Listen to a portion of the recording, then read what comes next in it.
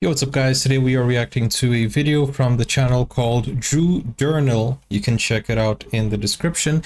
And this is how Sweden, Denmark and Norway almost conquered the world. If you're new to the channel, don't forget to like and subscribe, and let's check it out.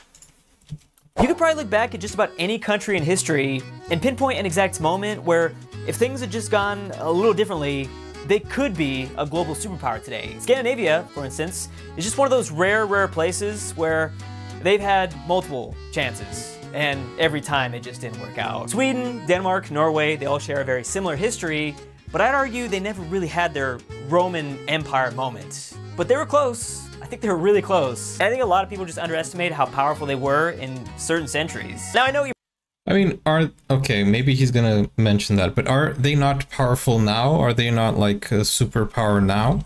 You're probably thinking, Drew, this is stupid. You're being stupid again. And I would agree with you, but you're thinking, you know, they don't really have that much population. They don't really have the greatest land up there.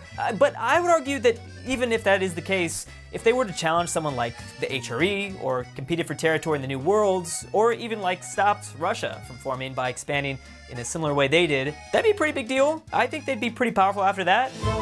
Yeah, I mean, size doesn't really matter. You look at the UK and Portugal, they conquered the whole world and they're like tiny countries. So yeah, this is probably the first thing to compared to where I'm from, of course. came to your mind, and I think a lot of people assume this is like the closest they ever got to greatness. I mean, they almost controlled all of the British Isles, as well as huge chunks of continental Europe. If only they just like held on to that. Things got started when the Vikings pillaged a British monastery, because, you know, why not? It was there, and the boys were just having some fun. But this is really what kicked things off, and for the next 300 years, it would only get worse. But I should probably take this time to mention the Vikings were not one large group of people, all serving under like a massive Scandinavian Viking empire. Even though that sounds cool, they were actually independent smaller kingdoms that often would fight each other just for reasons. It also gets a little bit more complicated because this age in Northern Europe isn't really documented. I mean, most of the info we have on this area was written by their enemies, so could be a little bit biased, I don't know. Maybe there's some fake news in there. But keep in mind, they weren't just raiding, pillaging, and killing. They were also colonizing, which is nicer than those other three. The Vikings were surprisingly big on exploration. Their journeys led them through most of Europe, Africa, parts of Asia, and yes, even North America. Leif Erikson. Do you think, guys, if Scandinavia was united back then and not fighting each other, do you think they would actually conquer the world? What are your thoughts on that? Set out from Greenland to find easier access to wood. Fun fact, Greenland was supposedly discovered by his father after he murdered a few people from Iceland and he had to like escape or something like that. But the Vikings ended up building settlements in what they called Vinland. There's also evidence that they regularly came in contact with Native Americans, whether through trade or through war. The Vikings refer to them as uglies, I guess. Really? I don't even know what to say about that. But back in Europe, the North Sea Empire... Is that like the direct translation? Skrælings. Am I saying that right? Skrælings. I don't even know what to say about that. But back in Europe, the North Sea Empire was probably their best chance of maybe controlling the world at the time, at least. Either if this dude didn't die so fast, he died really fast, or even better, if Harold Hardrada was successful in reconquering England. Things would have been different, but when he died, that was kind of the end of the Vikings. It was over after that. Oh, and also the Swedish Vikings were doing fun things in Eastern Europe, but very little is known about that. I just want to throw that out there. Most of the Scandinavian kingdoms were eventually converted to Christianity. They were no longer able to party like they used to, couldn't just go around burning monasteries down. This specific what-if scenario still leaves a lot of question marks. It's hard to say if this would have changed enough. I mean, it might have, who knows. They also eventually left North America because supposedly there were too many natives to fight, not enough Vikings, and their settlements were forgotten about for a while. If only they, I don't know, invested more resources or time into this continent, that would have been a fascinating universe, just a Viking new world. Oh, and before we move on, by the end of this age, independent Norway would have to take a back seat to Sweden and Denmark for a while. Unfortunately, this land was just going to get passed around between the two like a village bicycle. The Kalmar Union was a series of personal unions that formed a couple centuries after the Vikings. Denmark, Sweden, and Norway, as well as their colonies, were all united under a single king. Don't forget, this included parts of modern-day Finland, so they were looking pretty thick. And one of the main reasons why they formed this Nordic Avengers was to block German expansion. The Nordic Avengers. Expansion northward into the Baltic region. Problem is, this union would occasionally break up and then kind of get back together. It was a very unstable relationship, and this was usually because the head monarch wanted even more power, but the individual countries resisted. Keep in mind, the individual countries were still separate states. They just kind of followed the monarch for certain policies. Relations between Denmark and Sweden caused several wars, and that caused the end of the union. And there was only going to be more wars into the future. Yeah, the Swedes wanted to go out and do their own thing, but the Danes and Norwegians, they were still cool. They still worked through their problems. But time had passed, and at this point, I don't know if... Do you think, if you're from Norway or, if you're from Sweden or Denmark, do you feel that there is some kind of resentment? Because I know that, like, in my country, Brazil, when we speak to Portuguese people, we don't feel any resentment, but then it's very sensitive if you go into history and if you go into politic, you know, if you go into politics, and it depends on the topic, then yes, there's a lot of resentment there. Do you find yourself arguing with your Danish friends or your Swedish friends? Let me know in the comments. That's interesting. The Danes started having feels for their ex again or something. They wanted to bring it all back together. And it was 40 years later, so you know they had something special. This war was referred to as the Northern 7 Years' War, and it was between Sweden versus Denmark, Norway, and Poland. Kind of one-sided there, I know, but surprisingly the Swedes held on, and the conflict would end in a stalemate. Territories remained the same, but Kalmar Union was officially over. But wait, there's more. The burning hatred between these two couldn't be extinguished. I mean, it's still even kind of lingering to this day. The Kalmar War was declared by the... That was my question, you know, if it's still something that, you know, you make fun of each other, even if it's, you know, healthy, but I don't know. Swedes to finally put an end to Denmark's grip over Nordic lands. You see, both countries' main goal was to control the Baltic Sea. That was like the big thing they all focused on. This was kind of the main reason for like all wars in Northern Europe at this time. The HRE and Poland-Lithuania had depressing navies, so there was kind of a power vacuum here. Though Denmark would go on to somewhat defeat Sweden, this would be their final victory over them for 2 centuries. You know, if Denmark just somehow came off with a victory sooner or earlier, they might have been able to keep their personal union alive. Or if they just found a way to give the monarch even more powers while it was still a thing, that would have worked too. You know, maybe copy the strategy of Poland-Lithuania. It really kind of worked out for them for a while. But regardless, a united Scandinavian nation throughout the Middle Ages and the Renaissance would have been scary. Their dominance over the North might have changed the landscape of Europe forever. The Great So as I said, Northern War. the main goal of countries in this region was to control the Baltic Sea. And at this point, Sweden had almost done that. They were a serious superpower, and they posed a pretty big threat to just about all the nations on the continent. Sweden had already beaten Russia a few times in the past, and had proven that they were much better fighters than it might seem. But this Great Northern War would be their biggest challenge yet. It would also be the last of the Northern Wars. There were several of those in the last 200 years. A coalition formed between Russia, Denmark, Poland, Prussia, and even more, all to end this Swedish superpower. And it was a complicated conflict because it went over the course of 21 years, and multiple countries like pieced out and then re-entered the war later. I don't know, it's just a big mess. But in the beginning, Sweden started off strong. They managed to force Denmark, Norway, and Poland out of the war. The problem would, of course, be Russia, as it always is. And this would end up being just another example of a leader underestimating their size and climate. Where have we seen that before? Sweden probably should have listened to their Finnish territory on this one. They know how to beat Russia, but this was 200 years prior to that, so I don't know. Both sides suffered heavy casualties, but the Swedes were eventually defeated. This war was the beginning of Russia.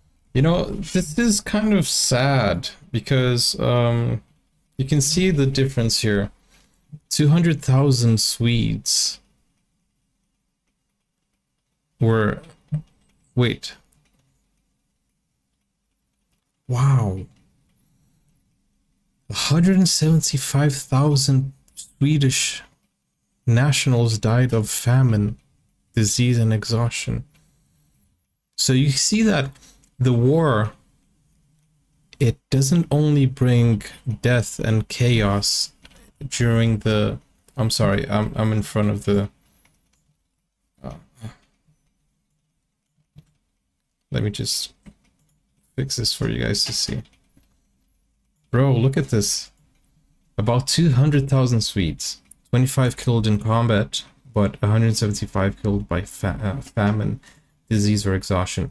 So you can see that the war isn't only about people dying while they're fighting. It's about the consequences that, you know, the what happens to the country, the consequences, and, you know, the economy and everything that it affects. So it doesn't really only affect those who go to war, the soldiers, but it affects the population also. Russians, 315,000 were killed, wounded, and captured. Bro, I mean, Russia ends up, and like, you know, they end up getting their soldiers killed more than other countries. Oh, wait. Oh, wow.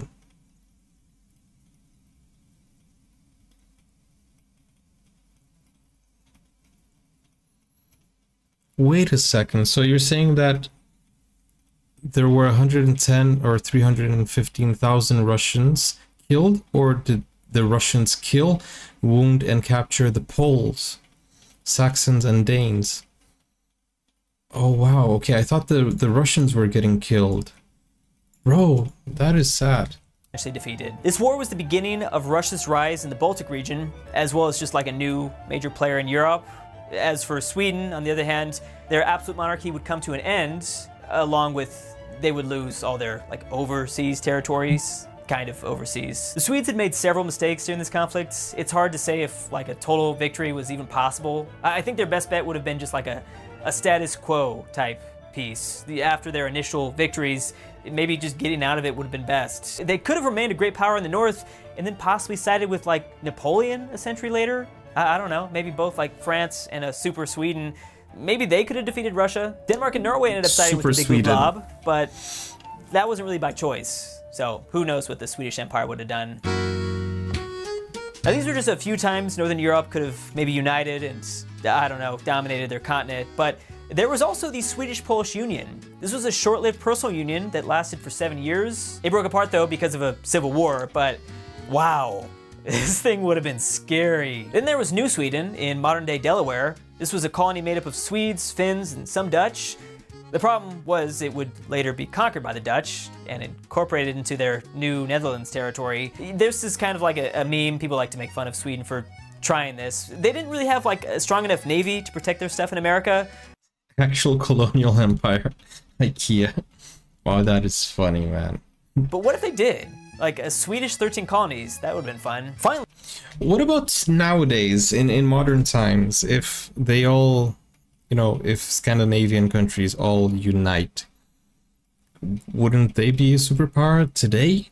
If they do that? Isn't that worth thinking about? I don't know. What would you think of that? There was also the Danish East Indian Company and the Swedish East Indian Company, which combined at their height imported more tea than the British.